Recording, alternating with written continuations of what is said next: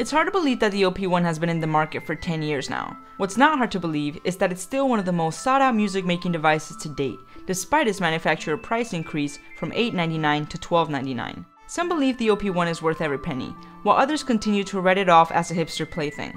Whatever your thoughts are on the OP-1, fact is, this little guy fills a niche that no other piece of gear has yet to fill to this day.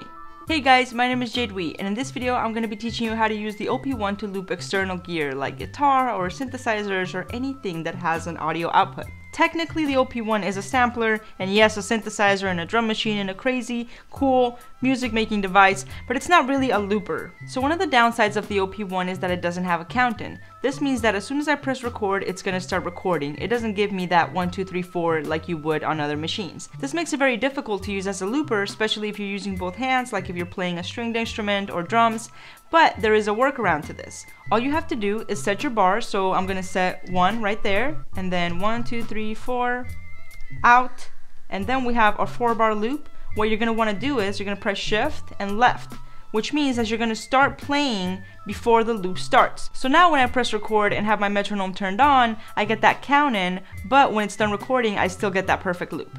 So let's plug up some stuff and get to jamming. The setup goes as following. I have the audio out of the ukulele going into the Strymon Iridium to add some extra oomph, then out of the Iridium into the OP-1 input using a 1/4 inch to 3.5 cable. I'm also running the OP-1 output through this ground loop noise isolator that does wonders to noisy gear. So let's get started.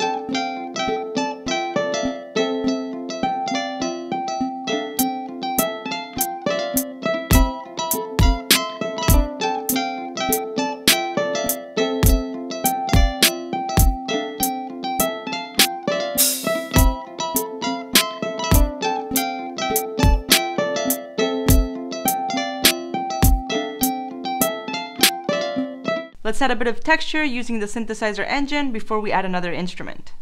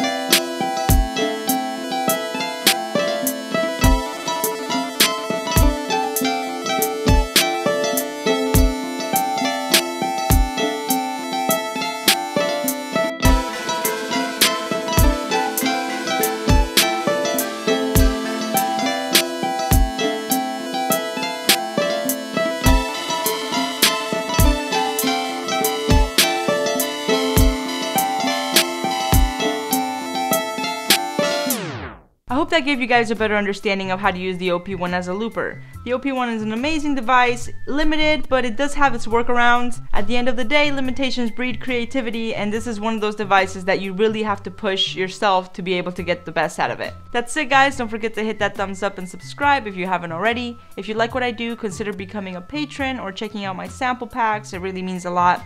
Thank you, guys. Stay safe, and I'll catch you in the next one.